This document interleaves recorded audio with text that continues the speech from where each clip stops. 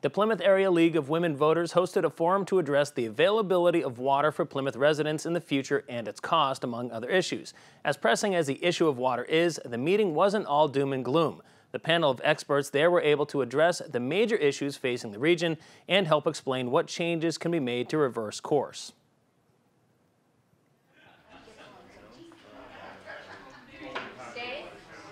Well, we were asked to do an informational meeting from the League of Women Voters to inform people about the importance of water, drinking water issues, particularly water resources, the saving of water resources, protection of water resources, particularly with, we're in the middle of a drought right now, and with the other issues within the town, including the sewer issues with the failure of the sewer main. So it's more of an informational thing to give people some baseline knowledge and then to answer any questions they may have. This is probably the fourth strongest drought or fourth most severe drought we've had probably since about 1960s. There was one in 64, one in the early 80s, 64, 67, one in the early 80s, one in the early 90s, and then this one.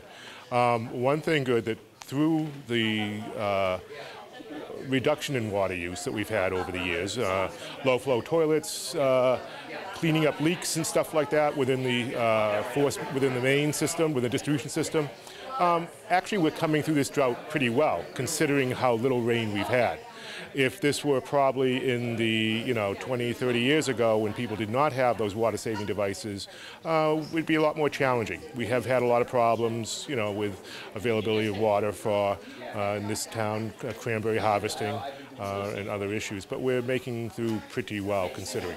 I hope that people will come and get a baseline knowledge of what's going on with water, some of the issues that surround water within the Plymouth Carver Aquifer, not just within Plymouth, but the larger aquifer system, and spark some questions that they may have, long-standing questions, to help them better understand the issues within the system, what they may be able to do to minimize their impacts on the water system, and other actions that they may be able to take to do that.